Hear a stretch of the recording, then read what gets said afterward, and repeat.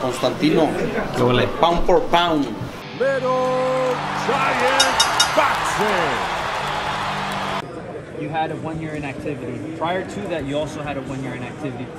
Do you feel that inactivity has to be because of your weight loss, or just simply you need the time to think things out? No, because of the knee surgery that I had as well. You know, a lot of people don't know that I had to get knee surgery, and I took a little time out, and maybe longer than usual because I was enjoying the family. You know, I worked so damn hard to get to this point, and taking a year off is not it's not gonna hurt, man. As long as you train hard, you bust your ass off. That's why we had a long training camp exactly for this fight, because I'm not underestimating anybody no more.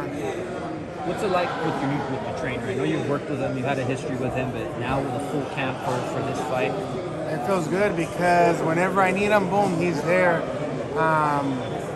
He's available for me, you know. Everyone is just pushing me to the limit, and I feel like I should have done this a long time ago, especially opening up my own gym. I feel I could have been more disciplined, been more dedicated to this sport, and I'm still young, man. I'm still young. The future's super bright, and you just got to work hard. Obviously learning lessons. A lot of learning lessons, especially from the roller coaster that I've been through my whole journey.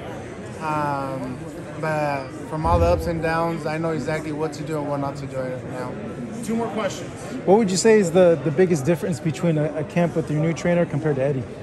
I think part of the time and you know, having a lot of people just right there pushing you, you know, and I'm the only really fighter there, so I learned a lot from Eddy and them, and I'm not saying that I would never go back or he would never help me, because we have a lot of respect for him, but I feel the one-on-one is what's helping me out.